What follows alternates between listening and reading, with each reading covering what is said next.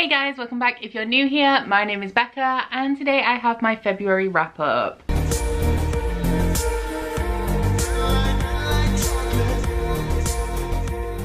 So my February wrap up is small but mighty. I only read 6 books. Some of them were exceedingly large, some of them were a little bit dense, but it was quite a weird month for me reading wise actually, because I read much less than I normally do. The last time I only read 6 books in a month was December 2020, and also 4 of the 6 books that I read were part of 2 separate series, so I did do a little bit of binging as well, and I also made or contributed to spoilery content for 5 of these 6 books that I read this month. And I also don't anticipate this wrap up being very long, which is unusual for me, but we will head straight into some stats. So in the month of February I read 6 books in total, which added up to 3,258 pages, which breaks down to an average of 116 pages per day, which is around 5 pages per day less than my average. For the star ratings, I had 1 2-star read, 1 3-star read, 2 4 stars and 2 5 stars, breaking down to a pretty high average of 3.8 per book. For the demographics, we kept it nice and simple. I read 6 adult books. For the formats, I read 4 standardly formatted novels, listened to 1 audiobook and read 1 comic. For the genres, I read 4 fantasy romance and 2 fantasy. And for the places where I sourced these books from, 5 of them were from my own TBR that existed prior to the start of 2022, and 1 of them I have hauled in 2022. So the first 2 books I knocked out in the month of February were Glint and Gleam by Raven Kennedy. The main reason why I read these 2 is that I did interview Raven Kennedy on my channel as part of Faro Feb, and as you guys requested it, I did also make a spoilery video with all of my spoilery thoughts and reactions to these 2 books in the series. So these 2 are books 2 and 3 in the Plated Prisoner series, which is a very dark adult fantasy romance King Midas retelling. Our main character is a young woman called Auren who has been gold touched by King Midas, and she is kept in a cage in his palace. However, Auren doesn't actually mind being in the cage because prior to being there with King Midas, she grew up on the streets. Her parents were killed when she was very young, and she had a terrible childhood essentially, with people taking advantage of her and also assaulting her. So I don't actually like to say too much about this series because I had a set of expectations going into the first book, and as soon as you start, there's like quite a few red flags that make you question the nature of the romance in here, and also make you question the characters' motivations. This series has lots of themes of sexual assault, so do be wary of that because it is present throughout the entire series, and we also have very central themes of abuse in here as well. I really love how this series deals with the themes of abuse, in that it makes you see lots of different facets of it and also different perspectives on the abuse going on in here. The series is quite slow moving in general. The first book is pretty much set up, and then Glint is very slow moving, pretty much taking place in the same location for the entirety of it. But something that I really loved about Glint is that it opened the world a little bit. It mainly focused on getting to know new characters and new aspects of the world, like new kingdoms, because there is a kind of a war in here where there is a threatening presence from one of the kingdoms, and Midas is essentially trying to solve it, but in maybe a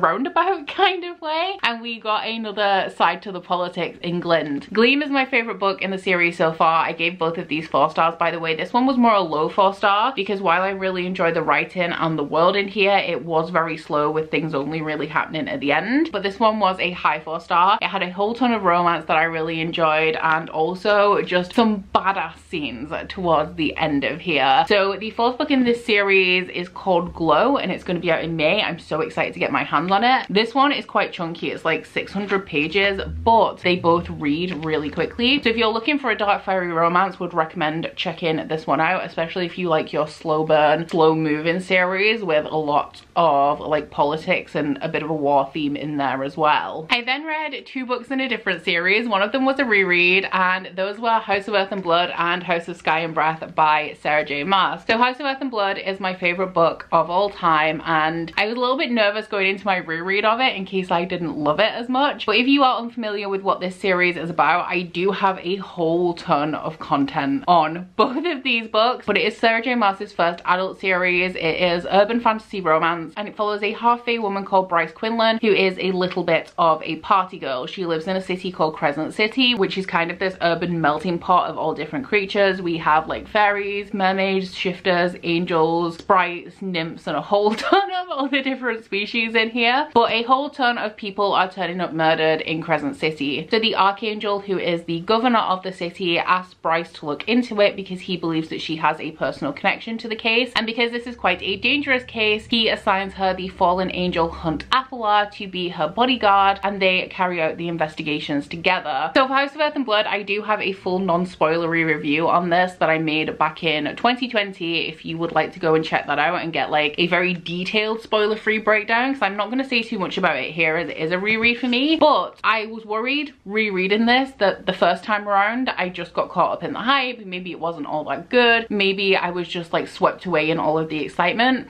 Can confirm this is still my favorite book of all time, and I actually enjoyed it more on reread. I got a whole ton more out of it. I connected to the characters even more. This is a very emotional book. There's a lot of sexual tension in it, but there's a lot of themes of trauma and recovery as well. It has really great found family aspects, and the character work is top notch. So I sobbed throughout the entire end of this, which I did not do at the first time around, and this is definitely solidified as my favorite book ever. As soon as it was released, I then picked up House of Sky and Breath, which is book 2 in this series. I have just posted a spoilery vlog of this if you want to see my reactions to the stuff that goes down in here. And I do also just have a full Crescent City playlist with a whole ton of content on this series because I'm obsessed. But I'm not going to say too much about this one, mainly because it hasn't been released all that long. It is a pretty chunky book, and because I love this series so much, I was very sensitive to spoilers before I went in, and I was still spoiled a little bit. I really enjoyed it.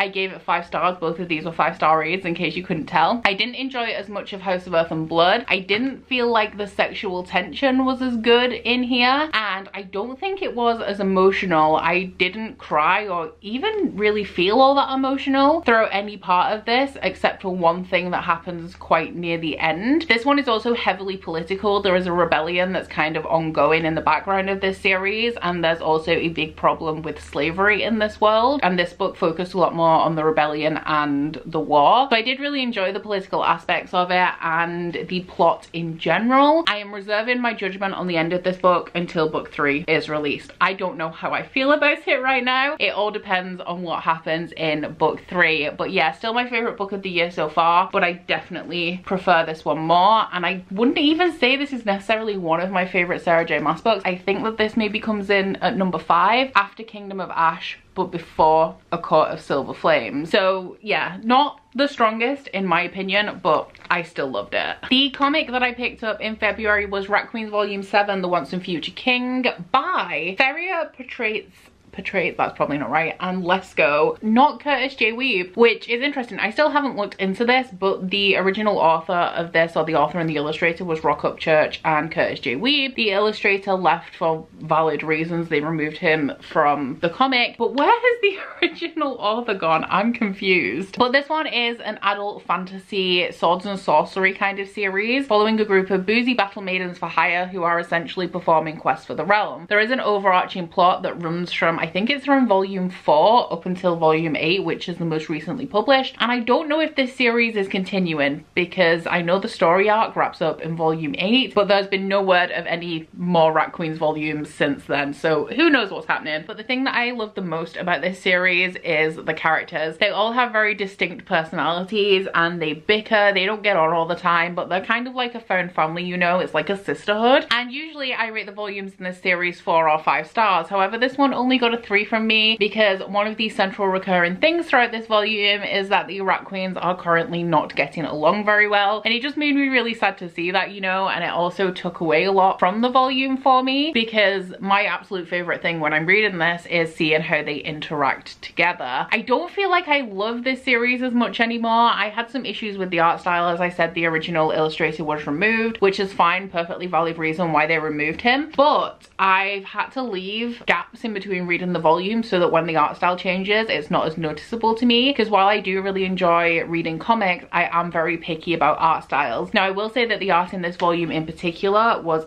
absolutely gorgeous, and I think it might be the best that I've seen from Rat Queens. So undoubtedly the art in this one was absolutely stunning, but I think the story was just missing a little something from me, and I didn't like the conflict within the Rat Queens themselves. And then the final book that I read in the month of February was one that I wanted to DNF, which was The Shadowed Sun by N.K. Jemisin. This one is a desert fantasy, and the magic system in here is called narcomancy. So we have gatherers and sharers, and the gatherers extract dream blood from people, and the sharers use that to heal people. Now, there are conflicting opinions on the magic in this world. There are some countries and cultures that find it barbaric, but we are mainly focusing on the country that actively practices this magic and sees it as a normal way of life. This is a very political series, and the bulk of both of the books in this series are heavily political conversations between influential people across all of the different societies. So the plot of this one is very similar to the plot of the first one. They're kind of like two standalones as well. You don't necessarily have to read the first book in this series to be able to read the second. It would be very obvious if you did just read this one that something had happened prior to the start of this book, as this is set 10 years after the first one. But there are so many different kind of like threads in this world that aren't fully explored that I don't really think it would matter. But in this book and the first one, people are mysteriously dying in the nightmare realms, which they shouldn't be. The goal of the Gujareen, who are the ones that actively practice this magic, is to put people in a restful sleep in the world of dreams. So the plots of the two are very similar, although the reason behind people dying in nightmares is different in both of the books. So I should have DNF'd this book because I was very obviously not enjoying it when I was as soon as like 50 pages in, but I was a co-host for this duology for Aaron from Booked and Busy's Busy Bee Book Club, and so I had to persevere. So my personal rating that I'm giving you guys here is 2 stars, but I won't be rating this book on Goodreads because I shouldn't have read this book, and I wouldn't have read this book if it wasn't for the book club. And while I was reading this, I identified so many elements of this series that just really aren't for me, which explains why I didn't like it. So the magic system in here is mainly based on dreams, and the nature of dreams is that they are illogical. And one of the things that I really don't like about this series is that the magic system is a soft magic system. It's very intangible, and if you know anything about me, you will know that I love my logic-based books and I love my hard magic systems with concrete rules, and this just does not have it. When it comes to writing and constructing a story and a plot, I generally prefer worlds that are very detailed and laid out. Like, I love an info dump at the beginning of a book that tells you all about the world, the politics, the magic, and all of that kind of stuff, whereas this is quite a plot driven series, and it feels like N.K. Jemisin has built the world around the plot. So we have new things in here that weren't even mentioned or hinted at in the first book. We also have things that were introduced in here that you could write a whole story on that I feel need to be developed or could be developed further and would be really interesting, that only come into play to support other things that are happening in the plot and then are kind of just left and not delved into any further. While I do read and can enjoy plot driven stories, I generally prefer character driven, and the characters in here feel really flat. Like, there's horrific things happening in here, points that could be really emotional, but I feel like the way that they're delivered on the page strips all of the emotion away from them. And in terms of this being very political, I feel like the politics flip-flop between the two books, so I don't really feel like I can root for anyone in here. And for me to really enjoy a book, I have to really be able to get behind a character or a cause, or it has to be like really intricate and interesting in a way that like makes my brain really work and kind of fascinates me, and this did not deliver on either of those fronts for me. And then also in terms of the character perspectives and me not being able to root for anyone, most of the characters that we follow in this book are more influential people in society, and so even though this is multi-perspective, you don't really get the perspective of like your average citizen. And as the politics are flip-flopping between the two books, I don't even know what the people of this world want, because we never see their perspective, and I feel like I prefer to have that balance of like influential people, like royalty, politicians, and just like your average person, because it tends to be in multi-perspective fantasies that I've read anyway, you will have the perspective of like a king, a queen, a prince, but you will also have the perspective of like an assassin or a thief to kind of balance out those opinions and views on the world. And this this was just really missing that for me. So yeah, 2 stars, but I shouldn't have read this book. If it wasn't for the book club, I would have DNF'd it, so I'm not going to negatively impact the rating of this series on Goodreads. I am still going to be reading N.K. Jemisin as well, because I believe all of her series are very different. I'm especially interested in The 100,000 Kingdoms, because I believe the first book in that series has a heavily romantic plot, and also the 5th season, because I believe that the magic system and the world building in that one is the kind of thing I like, where it's really intricate and has lots of rules. So I'm not ruling out N.K. Jemisin, but this